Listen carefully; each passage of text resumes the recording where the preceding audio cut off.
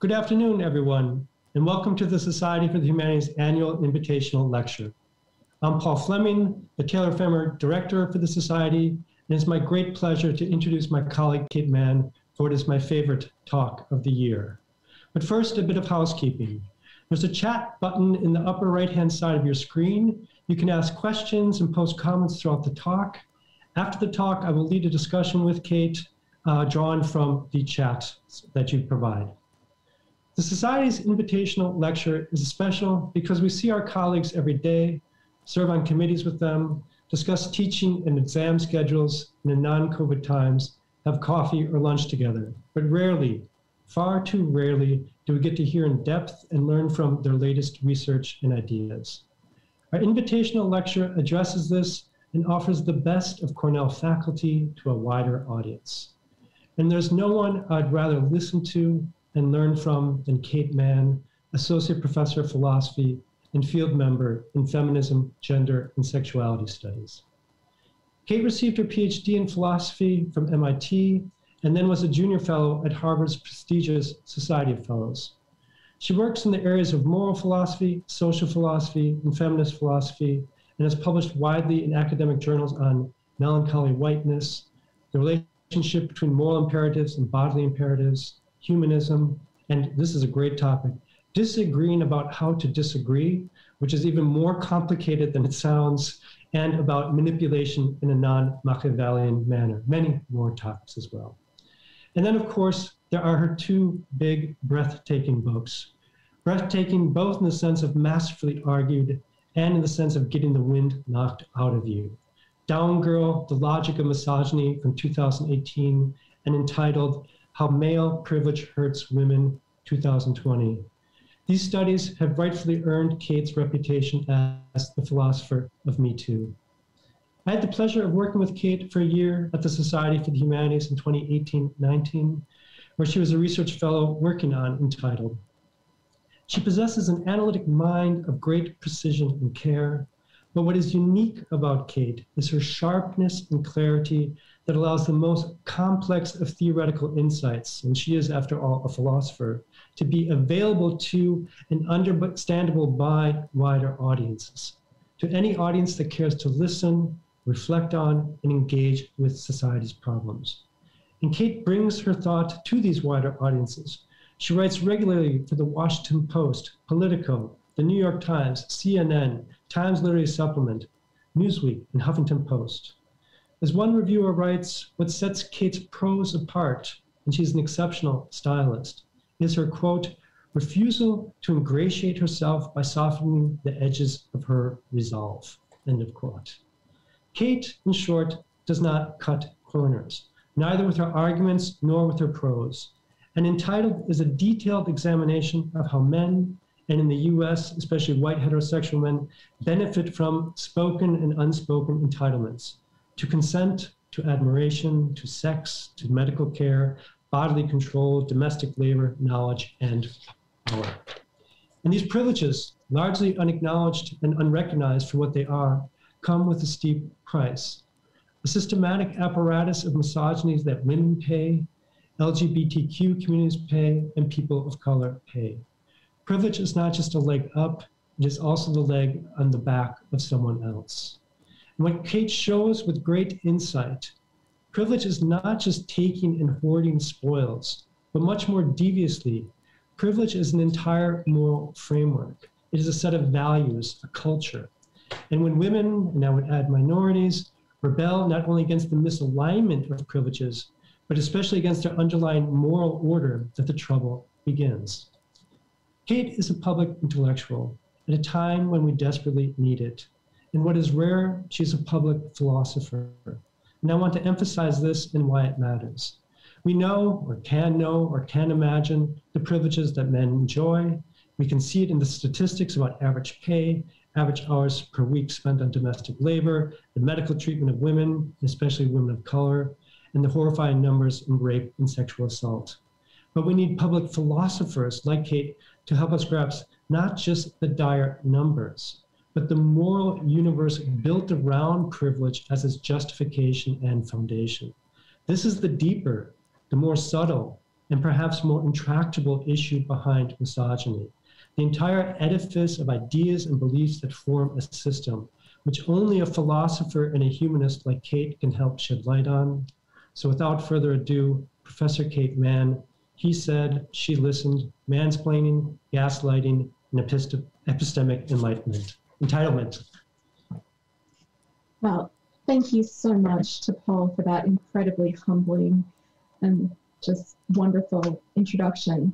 And I should say I'm just so grateful to be here. It's such an honor to be giving this annual invitational lecture for the Society for the Humanities at Cornell, where I spent such a happy, stimulating, and enriching year with Paul, Tina, Emily, and Paula, and my colleagues for our focal theme of authority that year, which I've often characterized as my obsession, my intellectual obsession is with authority.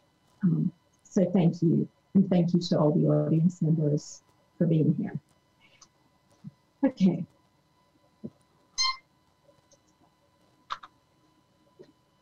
On February 9th, 2019, The Guardian tweeted out an article called "Me and My Vulva, 100 Women Reveal All."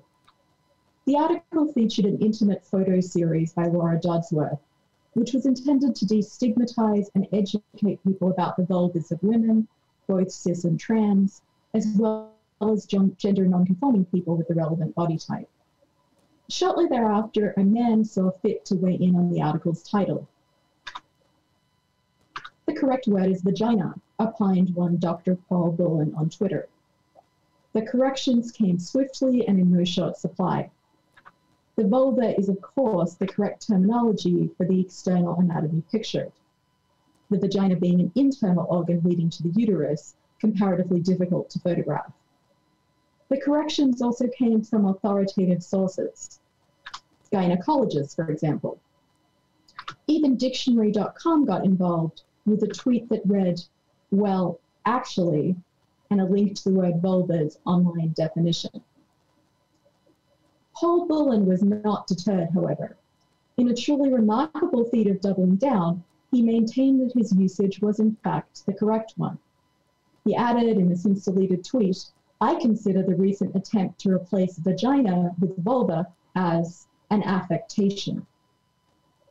In response to the inevitable and apt point that this was an especially egregious case of mansplaining, Bullen was similarly recalcitrant. "That's an incorrect use of the word mansplaining," he chimed in. "Not that I want to legitimize the term, but by its own definition, it requires more than just having a man who is explaining something, even if some in the audience are women."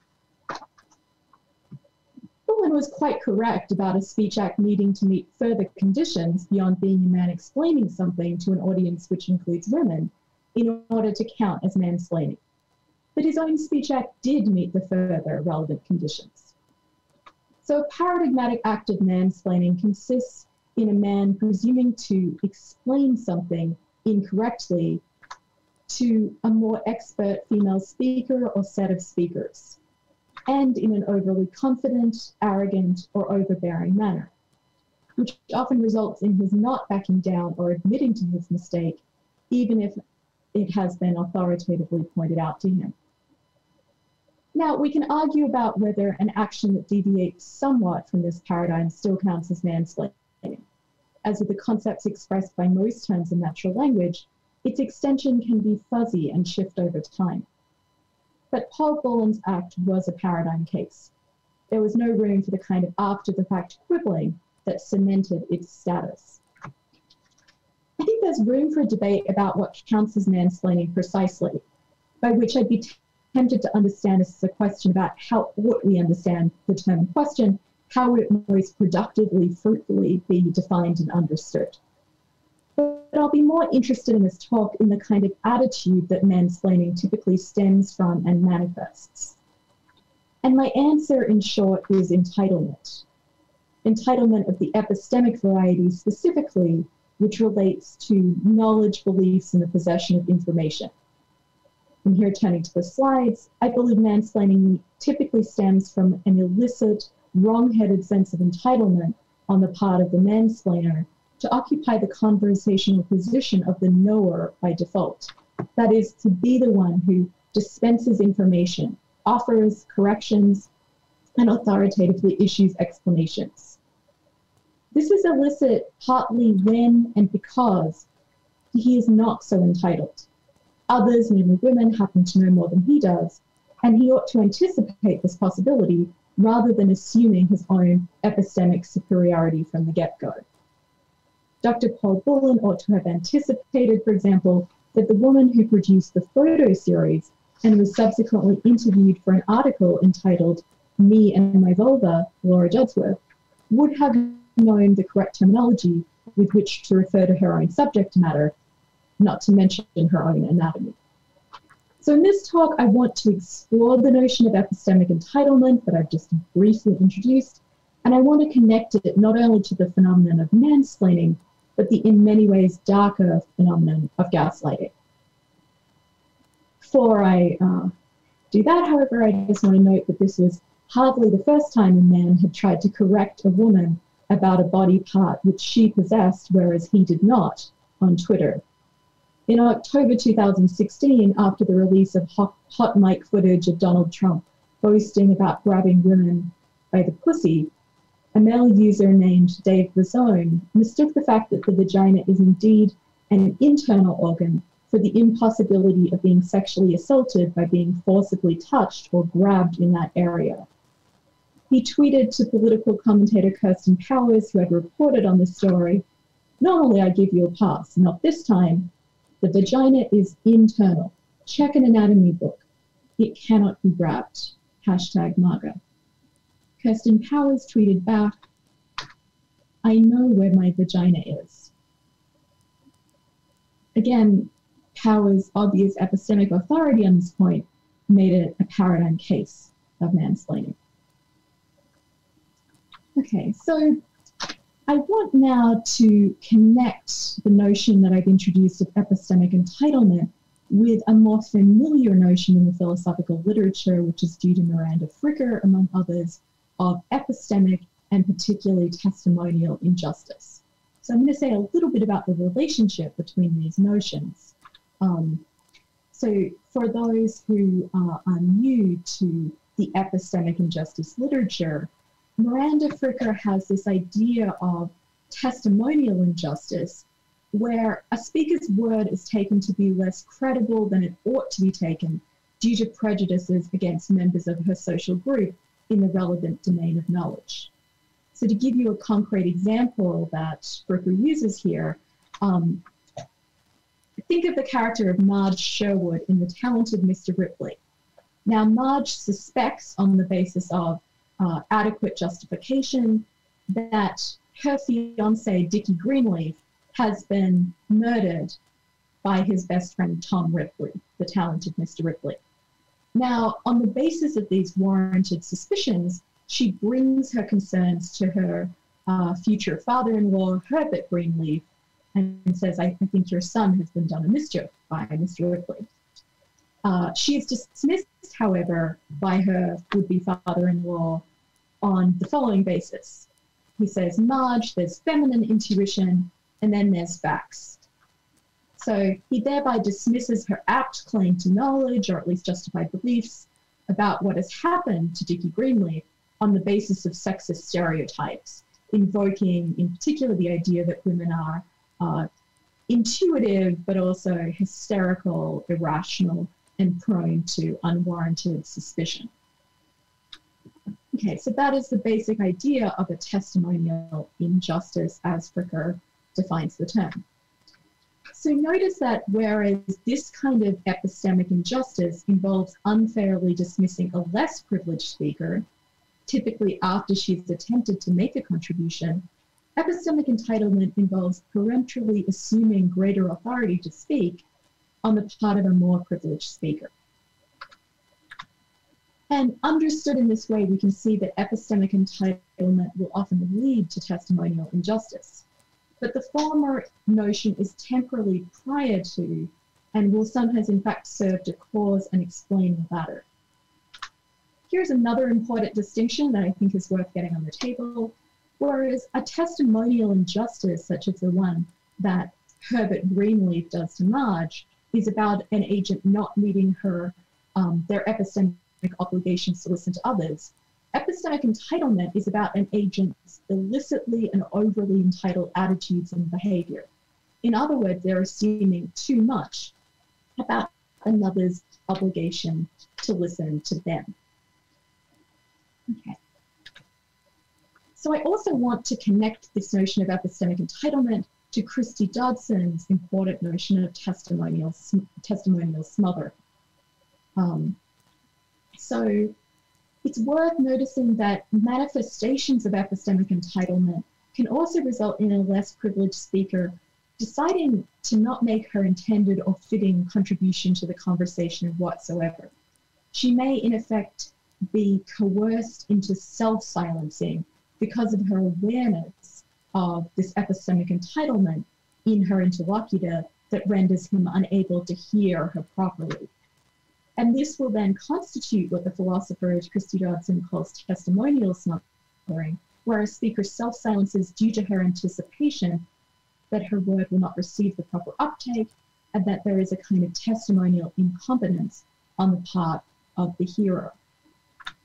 So I put on the slides just briefly Dodson's definition of testimonial smothering for those of you who are interested. Contains quite a lot of moving parts. But just to give you the basic gist of why testimonial smothering will often be at stake here, it's worth noting that sometimes the speaker will self-silence because the specific content of her testimony makes it unsafe or risky for a speaker like her to make that contribution. Or she may self-silence because it's unsafe or risky for a speaker like her to venture to say anything at all in the atmosphere of epistemic entitlement, which she is entering into. She may self-silence because it's unsafe or risky for a speaker like her to interrupt the relentless flow of a man's pontificating. A mansplainer, that's to say, may be nigh on uninterruptible.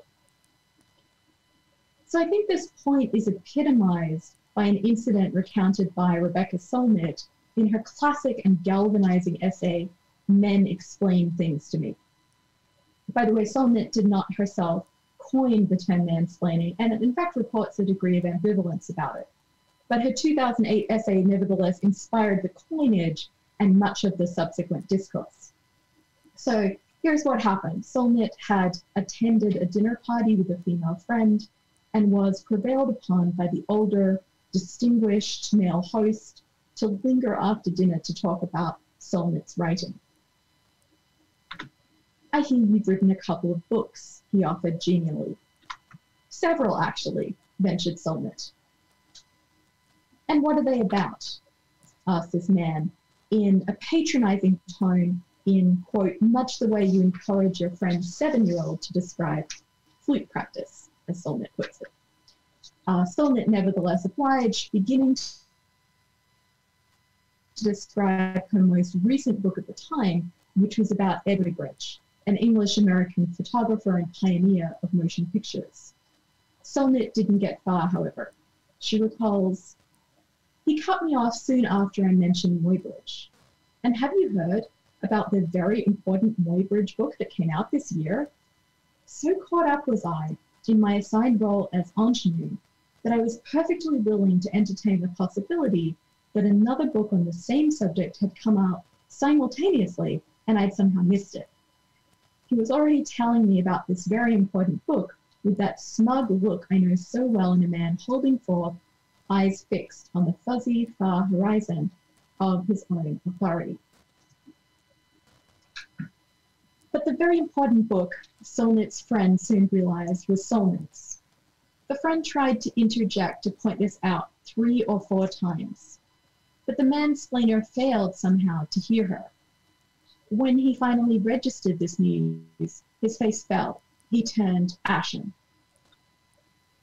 Solnit writes that I was indeed the author of the very important book it turned out he hadn't read, just read about in the New York Times book review a few months earlier, so confused the neat categories into which his world was sorted that he was stunned speechless for a moment before he began holding forth again.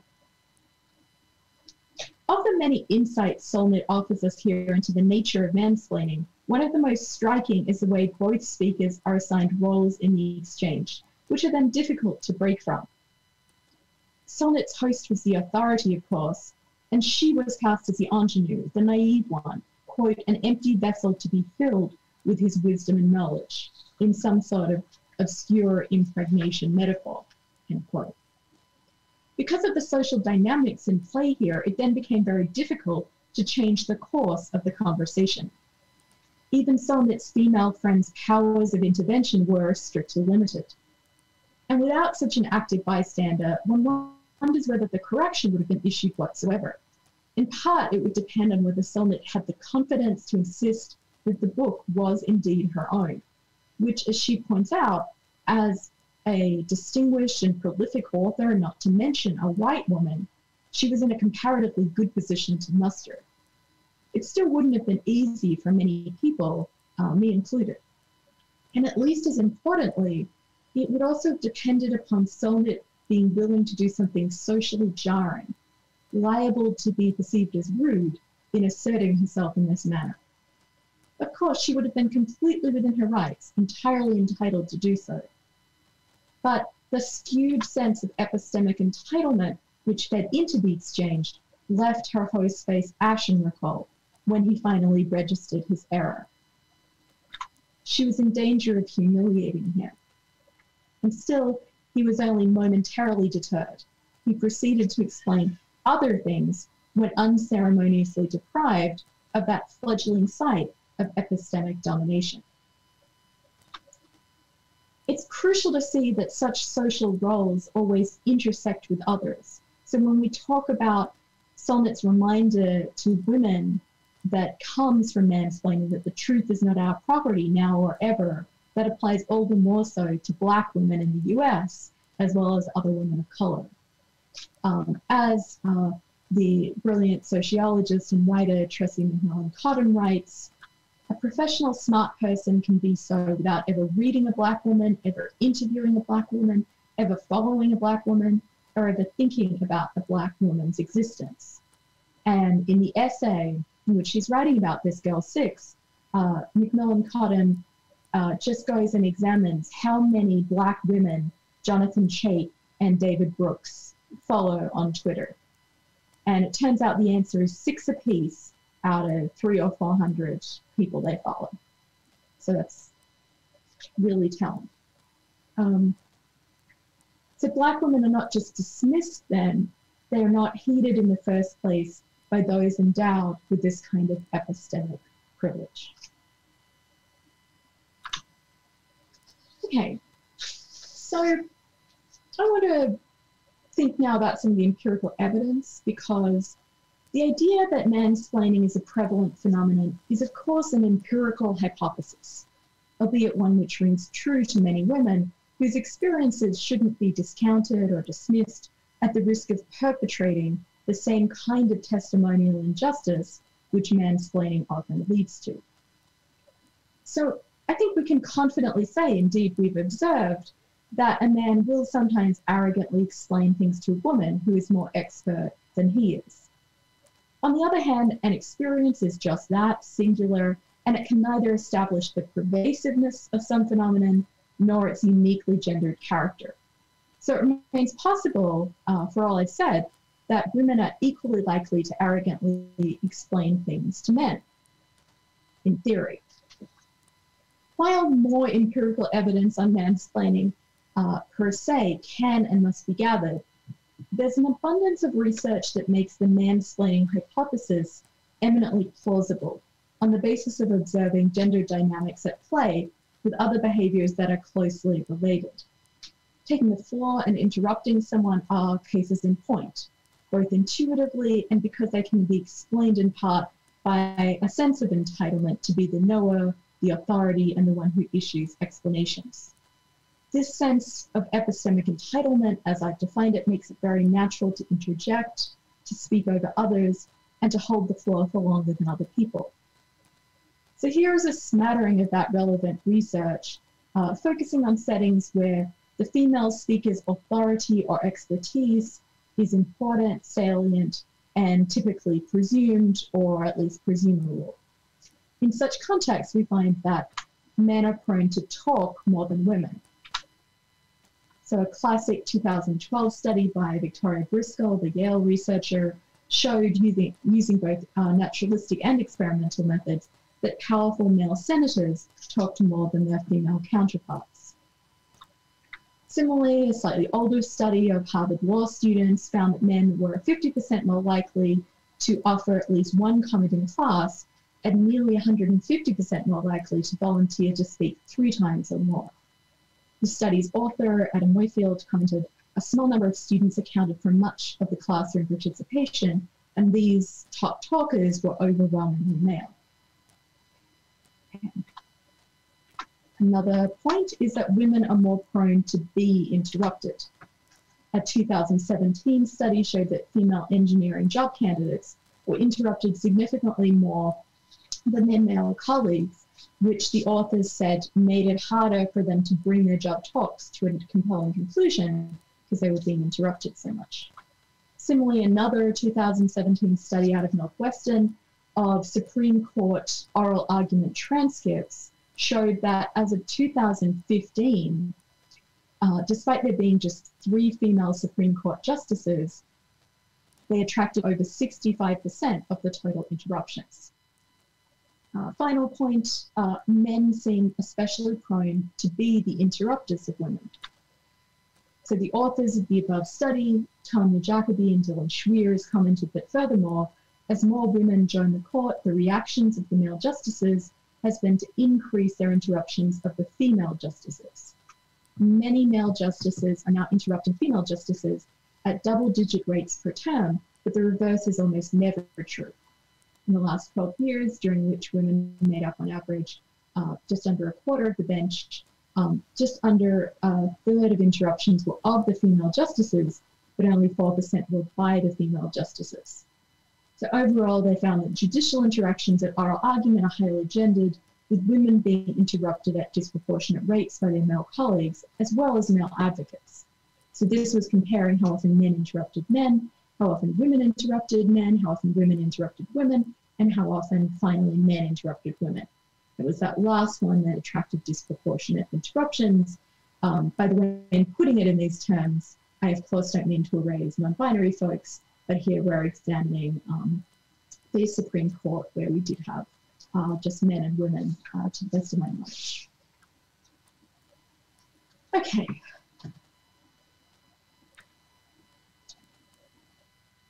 So I want to turn now from mansplaining to a different manifestation, and I think a darker manifestation of epistemic entitlement, namely gaslighting.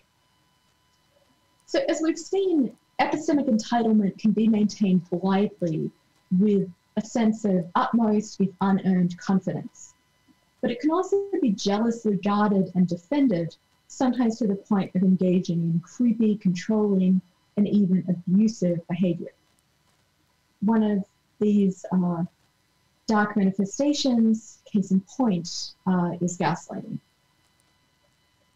Gaslighting takes its name from the 1938 Patrick Hamilton play, Angel Street, which was performed on stage as Gaslight. The play was subsequently made into 2 films by the latter name, both the UK and American version, and the movies have become better known than the original play. But the play is, to my mind, richer than either film, and so is going to form the basis for the discussion here. In Gaslight, as I'll refer to it, Mr. Manningham appears to be intent on sending his wife, Bella, insane. His original motives for doing so only become apparent during the play's second act. But importantly, his behavior is intelligible right from the beginning, lending the play its claustrophobic, indeed suffocating atmosphere. Act 1 is a vivid depiction of domestic terror. Mr. Manningham wrong-foots and undermines his wife at every turn, humiliating her in front of their servants,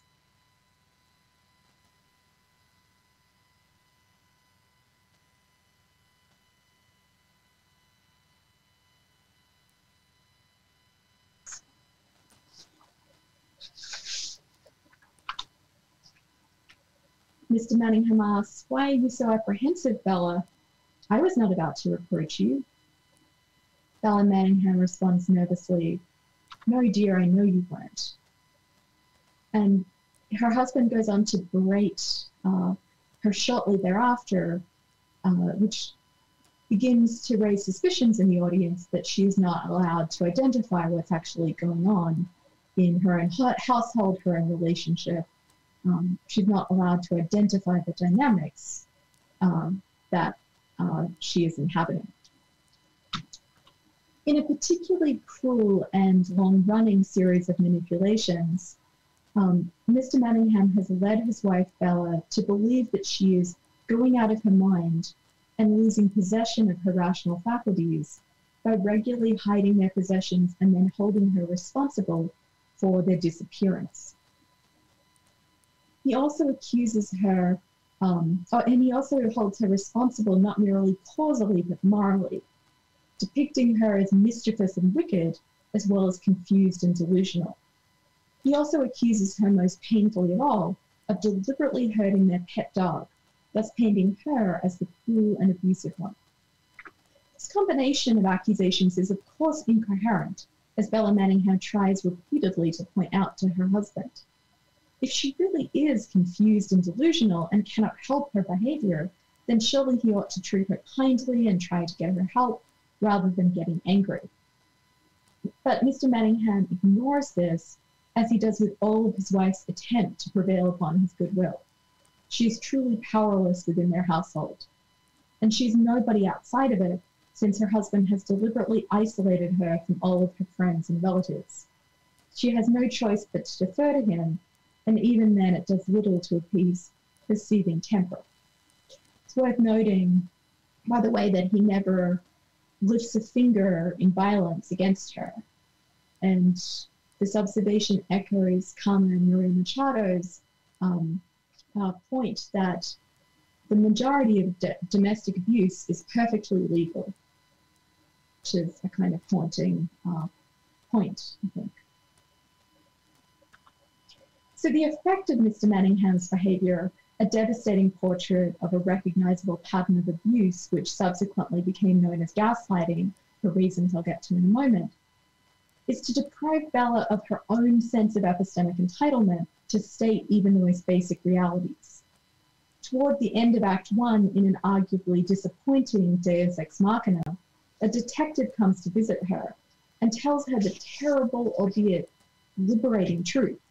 Her husband is in fact the diabolical Sidney Power, who murdered the former resident of their house, Alice Barlow, in order to steal Barlow's valuable rubies. He slit Alice Barlow's throat to silence her some 15 years prior. But he may never have managed to locate the rubies in the house. Detective Ruff suspects and confides in Bella. Might he still be looking for the jewels on the top floor of their home, which is shut up off limits to her and even the servants? He might indeed, Bella realizes. Bella Manningham says to this detective, "It all sounds so incredible, but when I'm alone at night, I get the idea that somebody's walking about up there. Up there at night when my husband's out, I hear noises from my bedroom, but I'm too afraid to go up." The detective asks, "Have you told your husband about this?" "No, I'm afraid to. He gets angry. He says I imagine things which don't exist." "It never struck you, did it, that it might be your own husband walking about up there?" Bella replies, "Yes, that is what I thought, but I thought I must be mad. Tell me how you know." "Why not tell me first how you knew Mrs. Manningham?" And Bella replies, "It's true then, it's true. I knew it, I knew it." Bella Manningham did indeed know deep down that her husband was creeping about upstairs. For as she goes on to explain, 10 minutes after he left the house every evening, the gas light would ebb, and 10 minutes before he came back, it would return to its former full flame. That meant another light had been turned off, and then turned on and then off again somewhere in the house, because the way these lights worked is that the glow of each light would diminish as another gas lamp siphoned gas pressure away from it. But Bella Manningham was forced to deny and could barely admit to herself what she knew. Her husband's epistemic domination over her was so total that she didn't dare to question his movements, let alone his motives. And his sense of epistemic entitlement, his sense of entitlement to maintain that kind of domination, was so great that she was the one who felt guilty for entertaining even the slightest doubts about her scurrilous, lying husband. In Act 1, she ventures hopefully, "Oh, Jack, dear, you've been so much kinder lately. Is it possible you're beginning to see my point of view?" "I don't know that I ever differed from it, did I, Bella?" "Oh, Jack, dear, it's true, it's true." You see that repetition or anticipation of those words, "it's true, it's true." But here they ring so hollow, because in fact, as I'm going to suggest in a moment, one of the key things gaslighting does, or at least aims at, is to reduce the acceptability or viability of multiple perspectives. It says, in effect, that the victim of gaslighting has to buy into the gaslighter's perspective or point of view.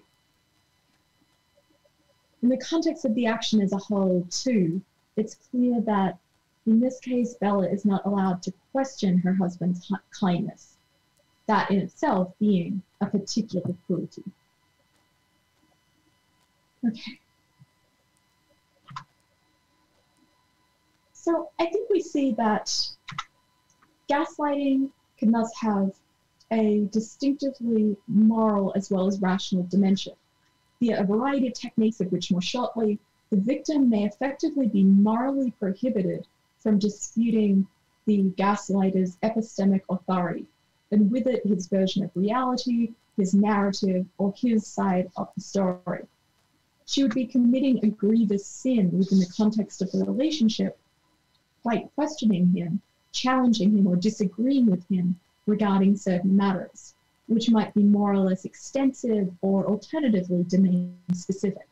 So it might be a whole kind of reality that's being fabricated for the victim, or it might be on smaller matters where she's not allowed to issue a challenge. As the philosopher Kate Abramson argues in her groundbreaking work on gaslighting, what makes the difference between the fellow who ignores or dismisses evidence and the one who gaslights is the inability to tolerate even the possibility of challenge. So, of course, what I've given you by way of a paradigm of gaslighting is a fictional case. So I think it's worth just spending a few minutes on a real-life case.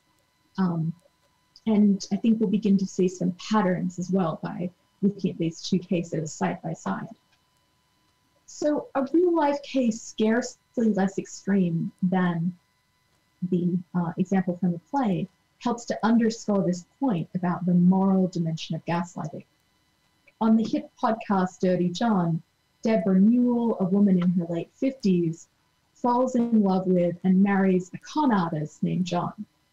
He pretended to be an anesthesiologist, dressing up in scrubs on the dates, while in reality he was a nurse anesthetist who had been fired and suspended for stealing drugs intended for patients, some of whom were on the operating table at the time and thus would have been left in agony. He had a long history of addiction to prescription pain medication, and he had stalked and blackmailed many women. He had boasted of raping one of them. He'd been repeatedly arrested, served with restraining orders, and when he met Deborah, unbeknownst to her, he had just gotten out of prison for felony drug theft. Just the most devious, dangerous, deceptive person was how one hardened career cop described John Meehan, hence the eponymous moniker. Some, as well as calling him Dirty John, also called him Filthy. So Deborah's children had strong suspicions and worried about their mother. Eventually, Deborah found incontrovertible evidence of his myriad deceptions: arrest warrants, restraining orders, jail and prison records, and she moved out of their shared home in Newport Beach. Meanwhile, John was in hospital following back surgery and ensuing complications. When she withdrew from him, he began to threaten her and depicted her as the wrongdoer. accusing her of stealing from him, hitting him, all these completely spurious accusations. And this was a go-to move for Dirty John throughout his life, painting himself as the victim on no basis whatsoever. Deborah hid out from John in hotels on the advice of a detective whose help she had appealed to. Here's what's interesting. So nonetheless, somehow, in spite of all of this, Deborah not only forgave John, but was persuaded by him that it was all a big misunderstanding. She bought his demonstrable, dangerous lies when she had the documented evidence that they were lies, even after having discovered this proof of his fabrications. So here's LA Times journalist Christopher Goffard interviewing Deborah about how he pulled this off. Okay, so 23 days go by while John's in hospital for this back surgery, and Deborah says, I just want to look him straight in the face and ask him why he did this. So I went in there and he said, those stories are wrong, that he was set up. He was trying to tell me so many times that he was set up and had to go to jail. Please forgive him. He just knew that I wouldn't understand until he had all the evidence in front of him. All a big misunderstanding? All a big misunderstanding. And he had an answer for everything. It was so convincing that I thought, okay, he literally had convinced me at this point that he is not this person, despite all of the paperwork.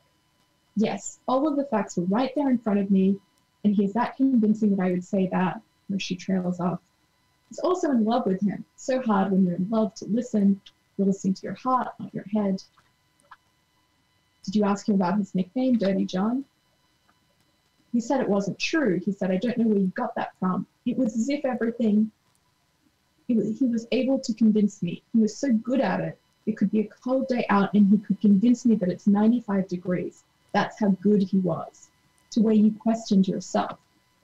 It's almost like he convinced you that all the facts about his life were some kind of hallucination on your part. Yes, he made me out to be the one, that he was this great guy and that everyone else had done him wrong, is what he said. He always had a story. He told me that he had lied because he thought he'd lose me, but he feels so lucky that I'm such a forgiving person, and hell, I'm the love of his life. I've made him a better person, just all this kind of stuff. I felt guilty to some degree that I'd married him and that he's in hospital, but at the same time I feared. Explain that to me. Guilty, why? Because I made a commitment. I made a commitment to marriage for better, for worse. So notice that importantly, John never alleged that Deborah was crazy. So this is a very common both conception of gaslighting and characterization of gaslighting in the literature that's all about making a victim feel that she's insane for questioning someone.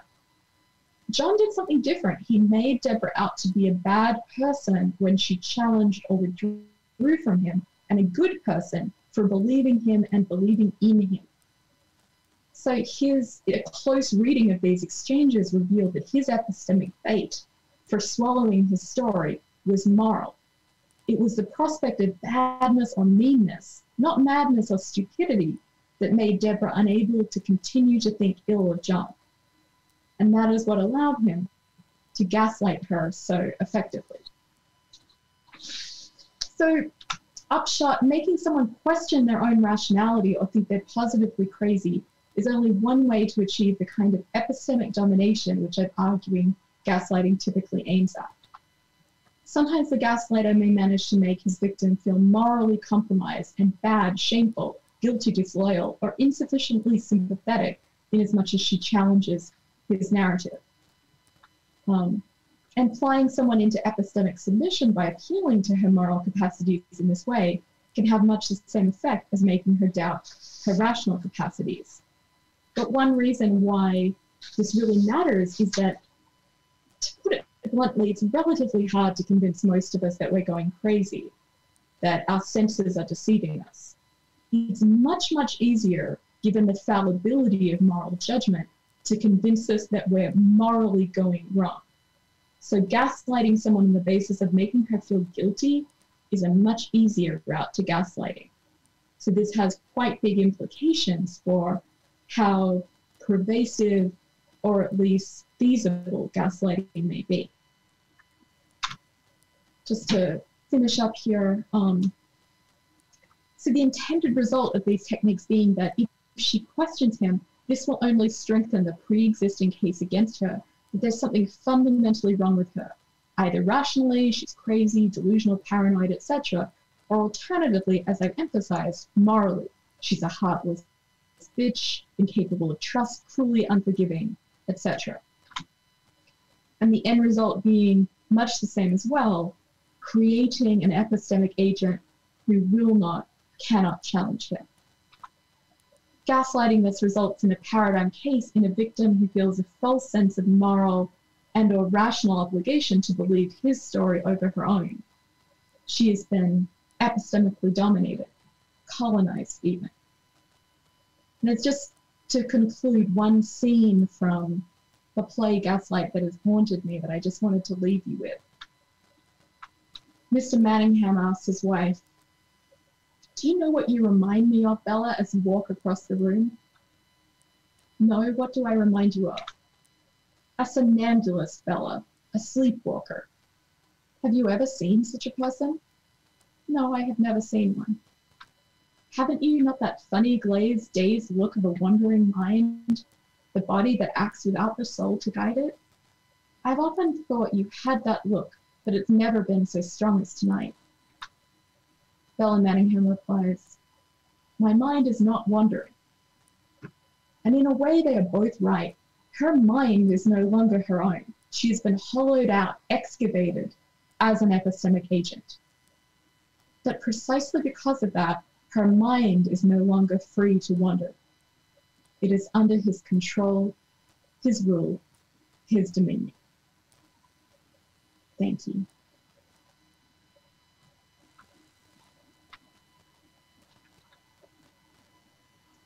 Great. Thank you, Kate, for that wonderful lecture. And thank you all out there in the audience for your incredible comments and questions in the chat box. So Kate, I'm going to kind of aggregate some of these really interesting questions and comments, and hopefully we can discuss them a bit in the 15 minutes or so that we have here.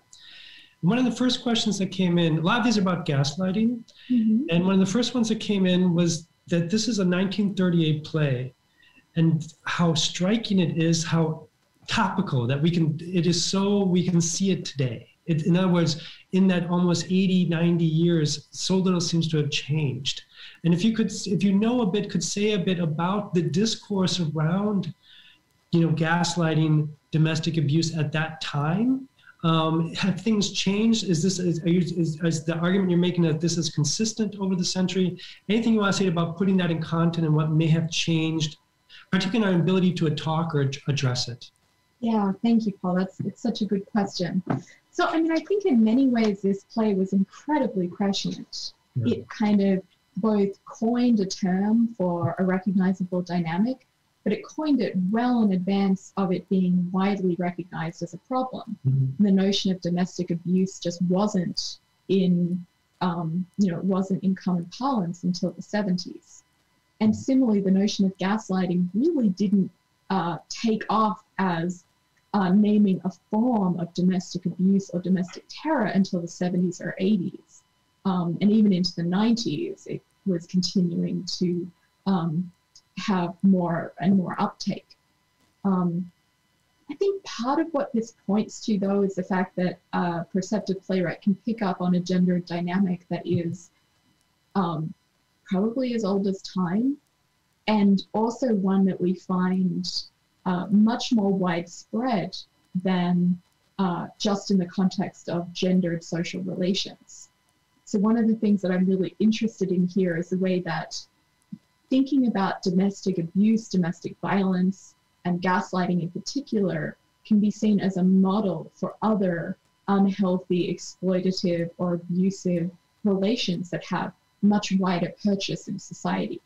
Mm-hmm. So thinking of what, say, Donald Trump did to his followers in particular as a form of gaslighting on the basis of taking the gendered case as a paradigm, but then understanding this dynamic to have far wider purchase. I think we can really get something out of treating gendered interpersonal ills like this as the basis for elaborating on abusive dynamics that can be taking place at a much wider scale. That's great. That leads into another question that I think is really interesting, in the role of race in your kind of examination of mansplaining and epistemic entitlement. And the question, that we have here is, can white women be complicit in gaslighting and mansplaining to BIPOC folks? In other words, in what way can this move beyond the question of gender to race? And a little thoughts on that. And I think you set that up with your last answer, but I'd love to hear more. Yeah, totally. I think that's not only possible, but ubiquitous. I think, it's worth noting that anytime you have a kind of pre-existing hierarchical relation, or a relation in which, in particular, epistemic power is at stake, it's relatively easy to invoke some of these dynamics to make someone feel that they are either morally or rationally defective according to this more powerful person, such as a white woman talking down to BIPOC folks. It's relatively easy to invoke that in order to do to kind of affect a gaslighting dynamic. But I think it's also worth noting that, as well as being something that invokes pre-existing hierarchies of knowledge, I think it can also be one that goes into creating them. So in a way, how did, to go back to the example of Trump, which I think a lot of us are wrestling with how to understand not only the Trump era, but specific abusive tactics that he wielded so successfully. How did he create this loyal, incredibly loyal band of followers? Maybe not in spite of his lies and his incredibly brazen lies, but in a way precisely because of them. He created this epistemic hierarchy by building a loyal following who felt guilty and disloyal for questioning him. So he created a gaslit nation, Trump Nation being a gaslit nation. Ooh, that's a depressing thought, but I think that's right on. There's two related questions. I think I'll start with the second one because it might pick up on that point. A couple of people have asked about kind of what is the long-term prognosis for mansplainers once they've kind of been confronted, and is it possible to change behavior? And I'll add from my own notes, what I found striking about Rebecca Solnit's anecdote is the last bit where after he's been caught, after he has the ashen face, that he continues on, that it just, nothing changes. And so I wonder if you have some information, studies about confronting mansplainers, the possibility of change, how that goes, how one does that. So I can already give you the second. The second question a lot of people want to know is what to do in the situation. Both when one is being mansplained to, but also when one witnesses that. What are the types of strategies for confronting this? And I'll leave it to you to go on that. Yeah, no, I love the question because it's tricky. It's clear that calling out mansplaining often means to a markedly bad reaction. It can even lead to a violent reaction. I have this vivid memory of telling a dear friend that he was mansplaining something to me, and he punched the wall, which was an unprecedented gesture and one that really gave me prolonged pause. If I had a concrete and sort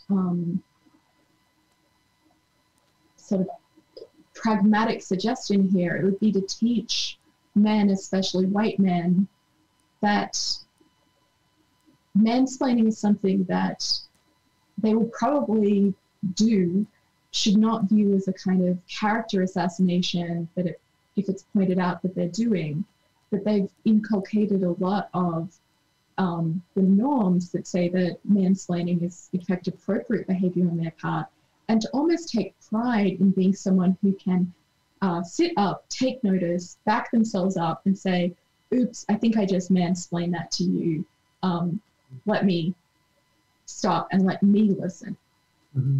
And if those kind of moves can be made, it's of a piece with a more general view I have about ethics, that it's so important to be able to face somewhat shameful things that we do and are and say, and not let it sever the sight lines as shame can do between yourself and another interlocutor.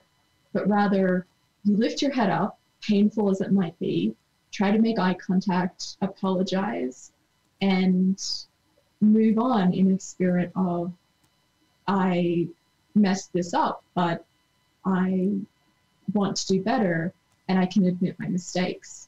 But I think that that's totally possible. It's when its kind of fragile identity is built upon that of not being a mansplainer, or for that matter, a gaslighter, that we get these really unhealthy dynamics that involve not being able to admit error. I'll add that this is disturbing, but here's one really good way of getting yourself into a position where you can be gaslit. Think that the person who you're an interlocutor with or in an intimate relationship with would never gaslight you. Oh, not him. How could you even think that about him? And that kind of inability to face the possibility of elements, much less Machiavellian, much less dramatic than the Mr. Manningham or Dirty John examples, but to refuse the possibility of subtler and more insidious forms of gaslighting, as well as mansplaining in everyday contexts, I think actually gives them much more scope to happen.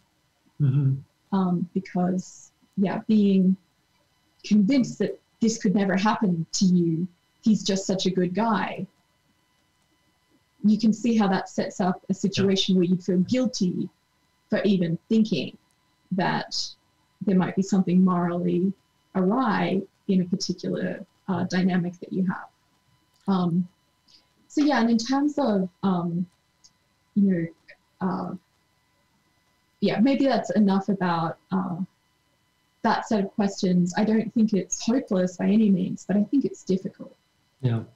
No, it's nice because it picks up a concern that's also been expressed in the chat, that the onus cannot only be on women, that this is also certainly on men and on society as a whole. I mean, the part of the systematic nature of this is to not just make it women confronting men about mansplaining, but men confronting other men, men confronting themselves, and society as a whole. So I think that's really nice. I think one last question, which stays on the topic, but it's looking forward, and it's a real heartfelt concern. How do we raise children to be, not fall into these patterns of gaslighting, mansplaining? At the same time, you want them to be enthusiastic and engaged participants in conversations. You want them to be intellectually alive, but also good listeners. And this, I think, again, gets to the systemic nature of what you're talking about, that it certainly is individuals, but it's also beyond individuals. So if you have any thoughts about how to raise children to avoid and to basically tampen down this tendency in society? Yeah, no, I think about this a lot, especially as a relatively new parent, because I think it's tricky. You don't want to tamp down enthusiasm and the sheer pleasure of knowledge and explaining what you know. There's a reason mansplaining happens that isn't pernicious, which is that it's pleasurable to share knowledge with others. It's not just useful, it's also a kind of a deep human need, I think. And so one of the things that I think is useful here is to have these explicit concepts and conversations like mansplaining and gaslighting, where, in a way, I concentrated on these rather extreme cases to illustrate the point. But in the kind of the longer version of this work, I try to show that if you take these paradigms, you find out that the basic dynamic happens all over the place and is a perfectly everyday phenomenon. And again, that can reduce the shame in making missteps when it comes to mansplaining, white-splaining, cis-splaining, all of these things that I think anyone in a position of relative epistemic privilege is probably inclined to do. And rather than trying to avoid that risk, entirely, I think sometimes what it's good to do is admit that you will make those mistakes, and to be very alert to the possibility of those mistakes and to correcting them on the fly, rather than being fearful of ever making that misstep because it would be such a black mark against your character. Instead, I think we can think of it as something that probably even the best of us will do, and that it should be one of those ordinary mistakes that we aren't fragile about the possibility that we make on the regular, with the aim of doing better. Great. I think with that, we can wrap it up for the evening. I want to thank Kate Mann for sharing your work and your research and thoughts with us. I want to thank the audience for your really incredible comments and questions. And thank you all for being here on a Friday afternoon, early evening. Everybody have a great dinner, great weekend, and hope to see you again for this type of talk. But again, thank you, Kate.